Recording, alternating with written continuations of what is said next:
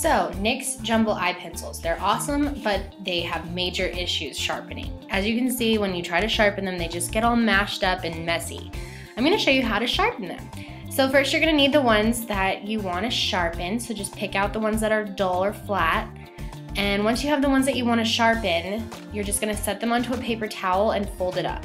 Next, you're going to need to stick them in your freezer. I know it's weird, but just find a spot in your freezer where nothing could get on them or anything, and just set them in there in the paper towel, and then set a timer for 15 minutes. When your 15 minutes is up, that's when you're going to need to take them out. When you take them out, they're going to feel kind of cold, and that is good. You're going to need a sharpener, and this one is by Sonia Kashuk, and you need to find one that has a jumbo slot, like a larger section that could fit your pencils.